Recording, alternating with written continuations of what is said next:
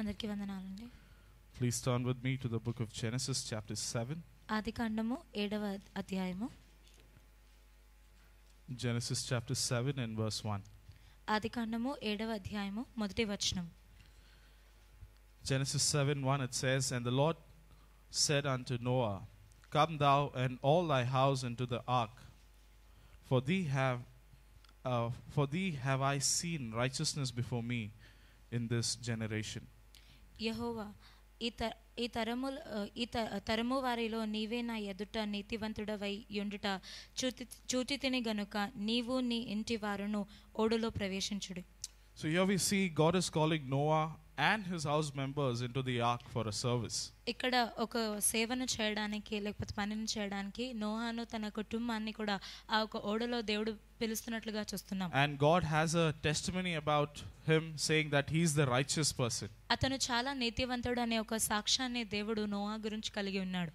So God wants a house to be a place where servants are being trained for his service. మనొక గృహము దేవునిొక రాజ్యం కొరకు సేవకులను సిద్ధపరిచే గృహంగా ఉండాలని దేవుడు ఆశిస్తున్నారు. You know, every house should produce some servants which can be useful for the service of God. ప్రతి ఒక్క గృహములో ఒక సేవకులు సిద్ధపరచబడాలి ఎవరైతే దేవునిొక రాజ్యం కొరకు వాడబడవచ్చు. But the source of or the medium of instruction should only be the word of God. కానీ మనము ఆ ఒక సేవకులు లేకపోతే సిద్ధపరిచే విషయంలో ఉపదేశాలు పొందుకోవడం అటువంటిది కేవలము దేవుని యొక్క వాక్యం నుండే జరగాలి. And it should happen through the righteous teachings of the church. మనం అదే విధంగా సంఘము కూడా నీతివంతంగా ఆ ఒక బోధనలను వాళ్ళకి అందించాలి. Because there is lot of service need to be done, so God is looking for servants. ఎందుకంటే సేవ అనేటువంటిది చాలా ఎక్కువగా చేయవలసింది కాబట్టి అలాంటి సేవకుల కొరకు దేవుడు వెతుకుతూ ఉన్నారు. There is a great work that Noah has to do, so he's saying, Noah and all your members in the house, please come, I have some work for you. Noah చేయవలసిన పని చాలా గొప్పదిగా ఉంది కాబట్టి ఆయన కొరకు నీ కొరకు ఒక సేవ పని ఉందని చెప్పి దేవుడు అతనిని తన ఇంటి వారిని కూడా పిలుస్తున్నారు. So many of us, what happens is sometimes we ground ourselves on the wrong sources to grow.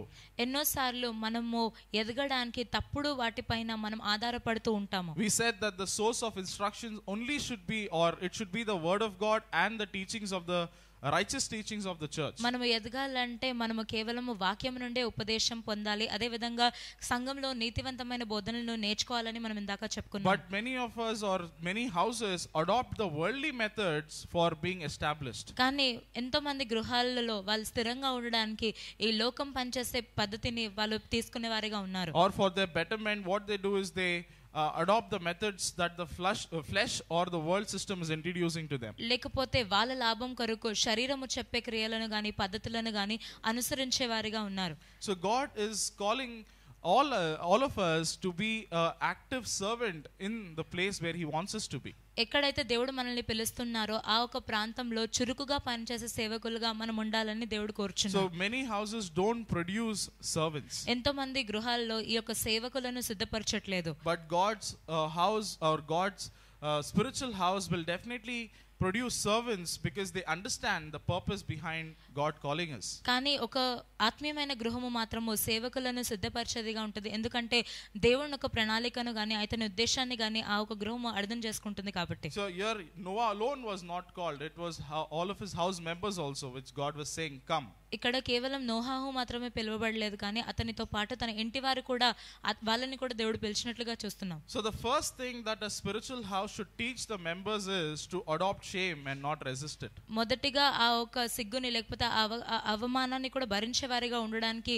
వాళ్ళని సిద్ధపరచాలి కానీ దాన్ని త్రోసివేయకుండా ఆపివేయకుండా ఉండాలి. When we are trained to take up the shame that the world will give us, we will without any hesitation go forward in the service of God. ఎప్పుడైతే ఈ లోకము దేవుని యొక్క సేవలో ఉండడం వల్ల మనకిచ్చే అవమానాన్ని తీసుకోవడానికి సిద్ధపడుతూ ఉంటామో అప్పుడు ఎటువంటి ఆటంకం లేకుండా మనము దాంట్లో ముందు కొనసాగొచ్చు. But normally what the teachings in a house is that you don't bring shame to yourself. కానీ ఎన్నోసార్లు గృహాల్లో ఏం నేర్పిస్తుందంటే ఈ యొక్క గృహానికి అవమానకరంగా నువ్వు ఏది కూడా చేయొద్దని చెప్తూ ఉంటారు. The normal teachings would be get a good name for yourself in the society. సాధారణమైన విధంగా ఏం నేర్పుతూ ఉంటారంటే నీ కొరకు ఒక మంచి పేరుని నువ్వు సంపాదించుకోవాలి. Have a good reputation. ఒక మంచి పదవిని లేకపోతే ఒక మంచి పేరును ప్రతిష్టను కలిగి ఉండాలి. But God is wanting us to have a reputation in him and through him. కానీ ఆయన ద్వారా ఆయనలో ఒక గుర్తింపును మనం కలిగి ఉండాలని దేవుడు కోరుచున్నారు. God is wanting us to have a good name by being a servant of his kingdom. ఆయన ఒక రాజ్యం కొరకు ఒక సేవకుడిగా ఉండి ఒక మంచి పేరును మనం పొందుకునే వారిగా ఉండాలని దేవుడు ఆశిస్తున్నారు. But God is here teaching us that, not to be great people, but he is teaching us to become a great servant. ఒక గొప్ప వ్యక్తిగా పేరు ప్రతిష్ట పొందిన వ్యక్తిగా ఉండకుండా ఆయన కొరకు ఒక గొప్ప సేవకుడిగా ఉండాలని దేవుడు కోరుచున్నారు. God is knowing that in the ark there is lot of service needed because varieties of animals are there. ఆ ఒక ఓడలో ఎన్నో వివిధ రకాల జంతువులు ఉంటాయి కాబట్టి ఎంతగానో సేవ చేసేవారు కావాలని దేవుడికి తెలుసు. And that is why they need to be trained well. అందుకే వాళ్ళు సరిగైన విధంగా వాళ్ళు సిద్ధపరచబడాలి. So God is not wanting any one of us to be unskillful in the mission field that he is wanting us to be. ఏ ఒక ప్రాంతంలో అయితే దేవుడు మనల్ని ఒక సేవకులుగా ఉంచాలనుకుంటున్నారో అక్కడ ఎటువంటి తరిఫీదు లేని వారిగా ఉండాలని దేవుడు కోరట్లేదు. So that is why he's brought us into a house where we can be trained. అందుకే ఇటువంటి గృహానికి మనల్ని దేవుడు నడిపించున్నారో అక్కడ మనము సిద్ధపరచబడతాము సేవ నిమిత్తం. In our house we have to practice and train ourselves so that it can be useful in the mission field. మన ఒక గృహంలో మనల్ని కూడా మనం సిద్ధపరచుకోవాలి, ఎందుకంటే రాబోయే రోజుల్లో ఆ ఒక సేవ ప్రాంతంలో మనం వాడబడాలి. In Luke 15 the younger son is not wanting the title of a servant. లూకాసు వార్త 15వ అధ్యాయంలో చూసినట్లయితే ఆ రెండవ కుమారుడికి ఇంట్లో ఆ సేవకుడు అనే పదవిని తను ఆశించట్లేదు. He wanted to leave his father's house and establish himself on his own ability. తన ఒక తండ్రి గృహాన్ని విడిచి తన సొంత శక్తితో సామర్థ్యంతో ఒక పేరుని పొందుకోవాలని తను ఆశించాడు. He wants to make a home for himself without God in it. దేవుడిని ఒక సహాయం లేకుండా దేవుడు లేకుండా ఒక గృహాన్ని నిర్మించుకోవాలని అనుకున్నాడు. He thought that his friends, his money that he is having will make him a great home. ఆయన ఏమనుకున్నాడంటే తనకున్న స్నేహితులు గాని డబ్బులు గాని అందువల్ల ఒక గొప్ప గృహాన్ని ఆయన పొందుకుంటాడని. But we know what happened to him. He was brought down. కానీ ఆఖరిగా తన జీవితంలో ఏం జరిగిందో మనందరికీ తెలుసు. ఆయన కింద పరచబడ్డాడు. In Luke chapter 15 verse 14, the B part, it reads like this. He said he began to be in a want. There was a want that was in that younger son's life. లూకాసు వార్త 15వ అధ్యాయము 14వ వచనం ఆఖరి భాగంలో చూసినట్లయితే ఆయన ఒక జీవితంలో ఎన్నో లోపాలు లేకపోతే కొరతలు అనేటువంటిది వస్తున్నాయి. He wanted to become something, but there is a great want in his life now. ఏదో అవ్వాలని అనుకున్నాడు కానీ ఇప్పుడు తన జీవితంలో ఎంతగానో కొరతలు ఉన్నాయి. Because he wanted something of himself but not of God. ఎందుకంటే దేవుని యొక్క చిత్తము లేకుండా దేవుని యొక్క సహాయం లేకుండా తన స్వార్థం కొరకు ఏదో కోరుకున్నాడు. But a godly servant will want only the things of God, not of himself. కానీ దైవికమైన ఒక సేవకుడు ఎప్పుడు కూడా దేవుడు ఆశించే వాటినే ఆశిస్తాడు కానీ తన శరీరం ఆశించేది కాదు. All our spiritual wants will be met only in the Father's house. కేవలము తండ్రి యొక్క గృహంలో మాత్రమే మన ఆత్మీయమైన అవసరతలు అనేటువంటిది తీర్చబడతాయి. By leaving the Father's house, he was not able to build himself a great name. ఆ తండ్రి యొక్క గృహాన్ని విడిచిపెట్టిన తర్వాత తన కొరకు ఒక పేరును అతను సంపాదించుకోలేకపోయాడు. So we as Christians today should not try to do anything on our ability thinking that it will bring me a great name. మనము కూడా విశ్వాసులైన మనం కూడా మన సొంత సామర్థ్యంతో నేను ఏదో చేసి పేరు పొందుకుంటానని ఆశపడకూడదు. So the son must have left the father's house because he must have not liked the method the father was using maybe. ఆ ఒక కుమారుడు ఎందుకు ఆ తండ్రి గృహాన్ని విడిచిపెట్టాడంటే తండ్రి పాటించే పద్ధతులు తనకు నచ్చట్లేవేమో. Sometimes the servants don't like the methods of the master. ఎన్నోసార్లు సేవకులు వాళ్ళు యజమానులు ఎవరైతే ఉన్నారో వాళ్ళు పనిచేసే పద్ధతిని వాళ్ళు ఇష్టపడరు. But the master alone knows why he is using that method. కానీ పలానా పద్ధతిని ఎందుకు ఆయన ఉపయోగిస్తున్నాడని కేవలం ఆ యజమానుడికి మాత్రమే తెలుసు. The one important thing that a servant should always understand is he is not supposed to question back.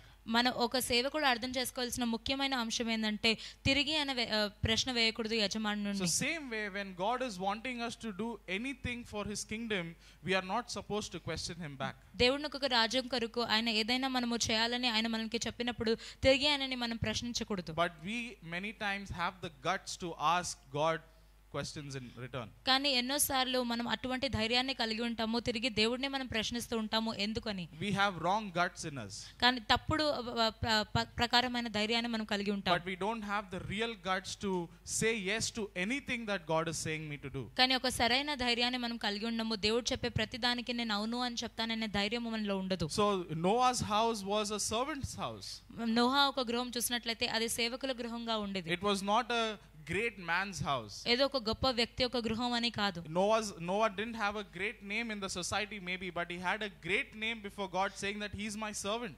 సమాజంలో ఒక గొప్ప పేరును నోహా పొందుకోలేదేమో, కానీ దేవుడి ఎదుట ఒక గొప్ప పేరును, ఒక సేవకుడు అనే పేరును అతను సంపాదించుకున్నాడు. So this younger son is struggling to get a name for himself in the society, but what happened? He was brought down. ఆ రెండవ కుమారుడు ఈ యొక్క సమాజంలో గొప్ప పేరును పొందుకోవాలని ఎంతగానో ప్రయాసపడ్డాడు, కానీ అతని కింద పరచబడ్డాడు. But we should just say yes to everything that God is saying and just blindly follow him, because God alone knows where he's taking us. కానీ మనము దేవుడు చెప్పే ప్రతి పనిని దాన్ని స్వీకరించి చేసేవారిగా ఉండాలి, ఎందుకంటే దేవుడికి తెలుసు ఏ మార్గంలో అతను మనల్ని నడిపిస్తూ ఉన్నారు. In one of the recent ABDs we learned one point saying that God alone knows what is best for me. ఇందాక ఏబిడి క్లాసెస్ లో, ఈ మధ్య కాలంలో జరిగే క్లాసెస్ లో మేము నేర్చుకున్న ఏంటంటే దేవుడికి తెలుసు మనకు శ్రేష్టమైనది ఏదని. We live in deception thinking what is best for me. ఎన్నోసార్లు మనం ఏమనుకుంటామంటే మోసపోతూ ఉంటాం, నాకే తెలుసు నాకు శ్రేష్టమైనది ఏదని. But we learned that spoke to me also, saying that it's only God who knows what is best for me. కానీ ఆ క్లాస్ ద్వారా మేము కూడా తెలుసుకుంది ఏంటంటే కేవలం దేవుడు మాత్రమే మనకి శ్రేష్టమైన వాటిని అందించగలరు. Noah's house, and Noah understood that being a servant is best for him. Noah ఒక ఇంటివారు, అదే విధంగా నోహా కూడా అర్థం చేసుకున్న విషయం ఏంటంటే దేవుడిని ఒక రాజ్యం కొరకు ఒక సేవకుడిగా ఉండడం చాలా మంచిది. So we also need to understand the same thing, that the God given place is best for me. అదే విధంగా మనం కూడా అర్థం చేసుకోవాలి, దేవుడు మనకి ఏ స్థానాన్ని అయితే అందిస్తున్నారో అదే మనకి శ్రేష్టమైన స్థానం. Not the place that I am choosing for my life. నేను ఎంచుకునే స్థానము నా జీవితంలో కాదు. And in the house there will be lot of disagreements. గృహంలో ఎన్నో సార్లు ప్రతి ఒక్కరు అన్నిటికీ ఒప్పుకునే ఆ ఒక ఒప్పందం అనేటువంటిది ఉండదు. This is for sure happening thing, that there will be lot of disagreements. ఎన్నో సార్లు అన్నిటికీ అందరూ ఒప్పుకోరు.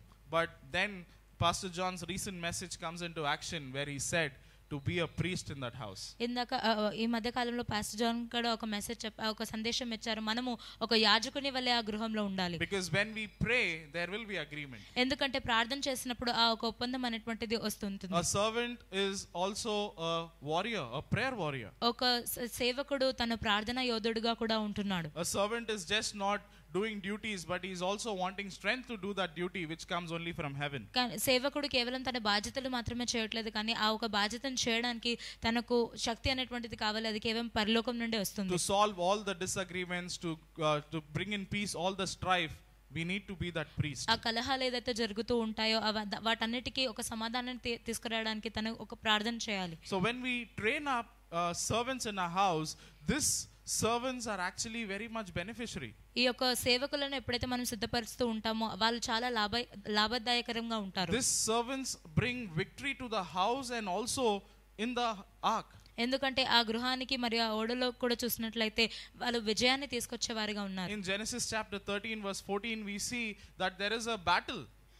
ఆదికాండం 13వ అధ్యాయం 14వ వచనంలో అక్కడ ఒక యుద్ధం అనేటువంటిది జరుగుతుంది. But in Genesis chapter 13 verse 14 there is a verse, it says Abraham took trained servant from his own house. ఆ ఒక 13వ అధ్యాయం 14వ వచనంలో సిద్ధపరచుకున్న ఒక సేవకుడిని అబ్రహాము తన గృహం నుండి ఎంచుకున్నాడు. Why did Abraham take this trained servants from his house? Is to fight the battle and to bring victory. ఎందుకు ఈ యొక్క సిద్ధపడిన సేవకులను మాత్రమే అతను ఆ యుద్ధంలోకి తీసుకువెళ్ళాడంటే ఆ ఒక యుద్ధంలో జయాన్ని పొందుకోవడానికి. So this servants were having the quality of also fighting the enemy and also having the ability to bring victory. ఈ యొక్క సేవకుల్లో ఉన్న ఇంకొక లక్ష్యం ఏంటంటే వాళ్ళు యుద్ధం కూడా చేయగలరు, పోరాడగలరు, అదే విధంగా విజయాన్ని సాధించగలరు. So a trained servant will also be called righteous when he fulfills the purpose God is calling him to do. ఒక సిద్ధపడిన సేవకుడు తన నీతివంతుడని ఎప్పుడు పిలువబడతాడంటే దేవుడు పిలిచిన ఉద్దేశాన్ని అతను నెరవేర్చినప్పుడు. So God called Noah and his house to be righteous among the generation. Why?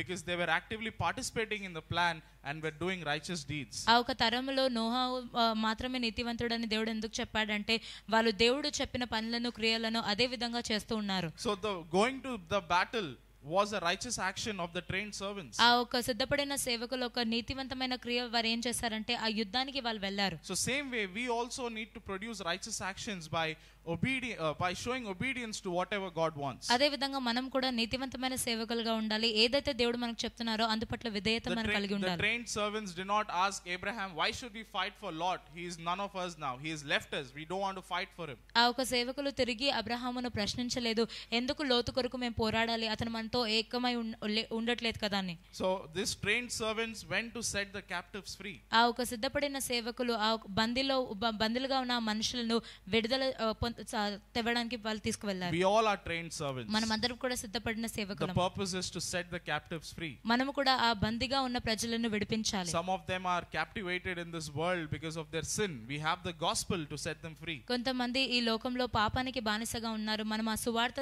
ద్వారా వాళ్ళని విడిపించాలి. Some of our believer friends are captivated with their old sin nature. We have the word of God and the doctrine to set them free. కొంతమంది మన స్నేహితులు వాళ్ళు విశ్వాసులు వాళ్ళు కూడా శరీరానికి బానిసగా ఉన్నారు కాబట్టి వాక్యం ద్వారా వాళ్ళని విడిపించేవారిగా ఉండాలి. We all are being trained by God to produce righteous actions. మనం అందరం కూడా దేవుడి చేత సిద్ధపరచబడుతున్నాము ఎందుకంటే నీతివంతమైన క్రియలు మనం చేయాలి. We all are called trained servants so that this verse will come to pass in our life where God says you are righteous before me in this generation. సిద్ధపడిన సేవకులుగా మనం ఎందుకు ఉండాలంటే ఈ యొక్క వాక్యం అనేటువంటిది మన జీవితంలో నెరవేరాలి, మనం నీతివంతులమని పిలువబడాలి. So all we need to understand is that to be a righteous servants we need to always have the mind of Christ. నీతివంతుడైన సేవకుడుగా మనం ఉండాలంటే యేసుక్రీస్తు యొక్క మనసును మనం కలిగి ఉండాలి. In John chapter 13 Jesus Christ is teaching his disciples how to be a righteous servant. యోహాను సువార్త 13వ అధ్యాయంలో ఎలా ఒక నీతివంతమైన సేవకుడుగా ఉండాలని యేసుక్రీస్తు అక్కడ వారికి బోధిస్తున్నారు. He is imparting to them his mind, his thoughts. అతను ఒక మనసును ఆలోచనను వాళ్ళకి తెలియజేస్తున్నారు. So same way like we said in the before, God will teach us through his words. So he is imparting to us the truths through the word of God and through the righteous teachings of the church. దేవుడు తన ఒక వాక్యం ద్వారా అదే విధంగా సంఘంలో జరిగే బోధనల ద్వారా నీతివంతమైన మార్గాన్ని మనకు అందిస్తూ ఉంటారు. So we need to take part in this righteous action to bring glory to God's name. మనము కూడా ఈ యొక్క నీతి క్రియల్లో పాల్గొనాలి, అందుచేత దేవుని మహిమపరిచే వారిగా ఉండాలి. The younger son actually before he did not want to be a servant, but now after losing everything he's saying I will be a servant now. ఆ రెండవ కుమారుడు ముందుగా సేవకుడిగా ఉండాలని ఆశించలేదు, కానీ సమస్తాన్ని కోల్పోయిన తర్వాత నేను ఒక సేవకుడిగా ఉంటానని అతను చెప్పాడు. If he had to understand that even though I am a great man but I am called to be a great servant,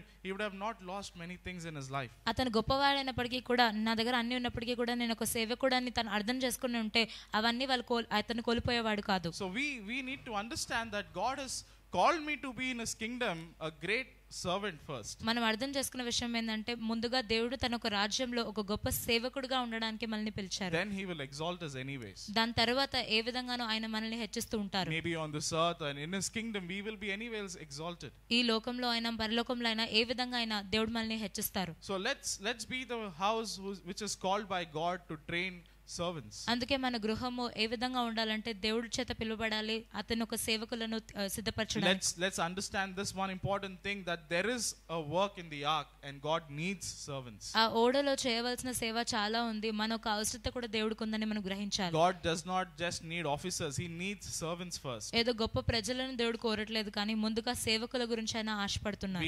We like dignified positions. మనకందరికి పెద్ద పెద్ద హోదాలంటే చాలా ఇష్టపడుతుంటాం. But in the eyes of God the dignified position is a servant's position. కానీ దేవుని యొక్క దృష్టిలో గొప్ప హోదా ఏందంటే ఒక సేవకుడిగా ఉండడం. So let's come before God and let's become a testimony before him saying that you are a righteous generation before me.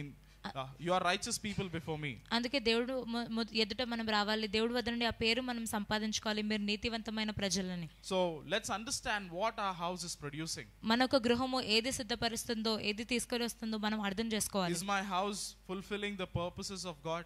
మన ఒక గృహము దేవుని యొక్క ఉద్దేశాలు అది నెరవేరుస్తుందా? Is my house training up this great servants? ఈ యొక్క గొప్ప సేవకులను మన ఒక గృహం అది సిద్ధపరుస్తుందా? Noah was a great trainer maybe in his family. తన ఒక గృహంలో నోహు గొప్ప సిద్ధపరిచేవాడుగా సేవకులను సిద్ధపరిచేవాడుగా ఉన్నాడు. The father in Luke 15 was a great trainer. లూకాసు వార్త 15వ అధ్యాయంలో కూడా ఆ ఒక తండ్రి చక్కగా నేర్పించేవాడిగా ఉన్నాడు. Maybe you are trained but now become a trainer. మనం సిద్ధపడి ఉన్నామేమో, కానీ మనం ఇప్పుడు ఇతరులను సిద్ధపరచాలి. Train people in the house how to obey God. ఏ విధంగా దేవుడికి విధేయతను చూపించాలో మనము నేర్పించాలి ప్రజలకి. Train people how to make great impact for the kingdom of God. ఏ విధంగా దేవుడు ఒక రాజ్యం కొరకు గొప్ప క్రియలు చేయాలి మనం నేర్పించాలి. Don't be like the eldest son who was a servant but not for God's purpose. ఆ పెద్ద కుమారుడు వలె ఉండకూడదు, అతను సేవకుడిగా ఉన్నాడు కానీ దేవుని యొక్క ఉద్దేశం కొరకు కాదు. He was a servant for God's blessings, not for his kingdom to exalt. దేవుడి వద్ద నుండి ఆశీర్వాదాలు పొందుకోవడానికి మాత్రమే అతను సేవకుడు అయ్యాడు, కానీ అతను ఒక ఉద్దేశాలు నెరవేర్చడం కాదు. So let's be this type of generation who is called great servants. ఒక గొప్ప సేవకులుగా పిలువబడే తరముగా మనం ఉండాలి. And in heaven God will call us great people. అప్పుడు గొప్ప ప్రజలని దేవుడు మనకు పరలోకమందు ఆ ఒక ఉన్నత స్థానాన్ని ఇస్తాడు. So God is having a call towards everyone. He's saying, come thou and all thy house. ప్రతి ఒక్కరి పట్ల దేవుడు పిలుపుని కలిగి ఉన్నారు, మీరు మీ ఇంటి వారును రండి అని. So like Joshua said, for me and my house we will serve the Lord. యెహోషువ చెప్పినట్లు నేనును నా ఇంటి వారును యెహోవాను సేవిస్తాము. So let's be this house who is a serving house, a servant's house. దేవుని ఒక సేవను చేసి అటువంటి సేవకులను లేవనెత్తి గృహంగా మన గృహం ఉండాలి. Amen. ఆమేన్.